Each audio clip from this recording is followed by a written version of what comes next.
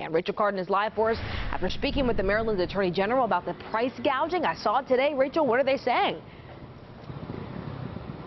Well, Nicole, we're here at the Wawa on Joppa Road, and every single pump has a car at that pump. Now, we have heard from people that they've seen anywhere from $3 up to $4, some even more than that. Many saying they think the gas stations, are taking advantage of people during this panic buying. It's getting ridiculous. Like, it's almost $4. That's ridiculous. I think it's like 4 gas stations at like $3.10, something like that, maybe $3.11. $3 to about $3.80 was the highest. Right now, me paying $3 is a lot. Price gouging at the pump? Surprisingly not illegal in Maryland. Our authority to enforce a law against price gouging expired on April 30th.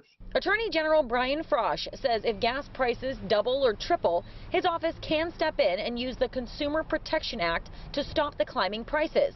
But right now, they can't do anything except document complaints, as a 20 to 40 cent increase is not enough of a change. We take that seriously, but it does not look like this is going to be a crippling problem for the economy or for individuals.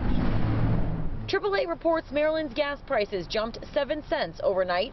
The state average is now $3 for the first time in 7 years.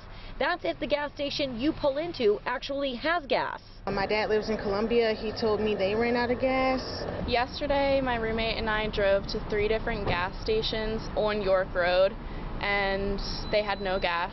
The Colonial Pipeline has resumed operations and everything should be back to normal in the coming days. But for now, people sit in line and wait for their chance to fill up. We got to wait in line for a long time, and I'm 53 years old, I never seen this before.